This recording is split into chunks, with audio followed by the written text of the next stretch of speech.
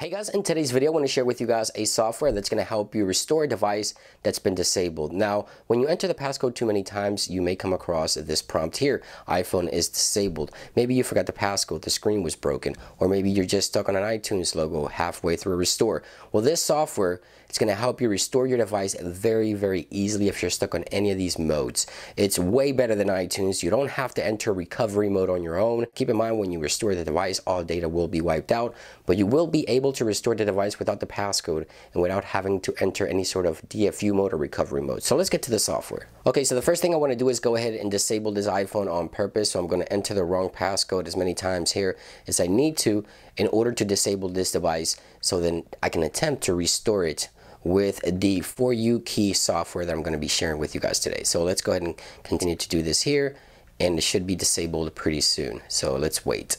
So there it is, iPhone is disabled. I can only tap on the emergency button there, but there it is, iPhone has been disabled. Now all I have to do is go ahead and connect this device to the computer here, and once I connect the device, the software will do the rest. Just simply click start, click download, and then once it's done download, start unlock.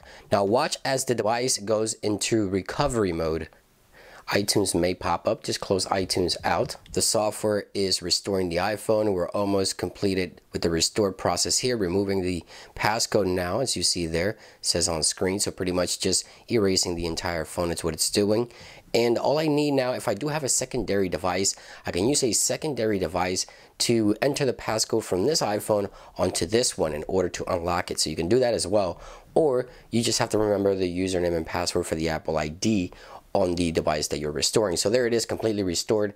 The process is completed. iPhone has been officially restored. It was disabled and we managed to completely restore the device. So what I'm going to do here is go to the initial setup process, and you see that right away it pops up on my other iPhone because it's nearby. I can click continue and it'll give me the prompt to restore it using this other iPhone. So let's go ahead and put that into motion there, and you see that all the settings from my other iPhone are coming to this iPhone. I can use the passcode that I was using on this phone to restore this phone. So let's do that. Once you're into the passcode, boom, the phone will restore. And that is how you use the For You key software and restore a disabled iPhone and get it back in working order. I hope this helped, and I'll see you guys on the next one.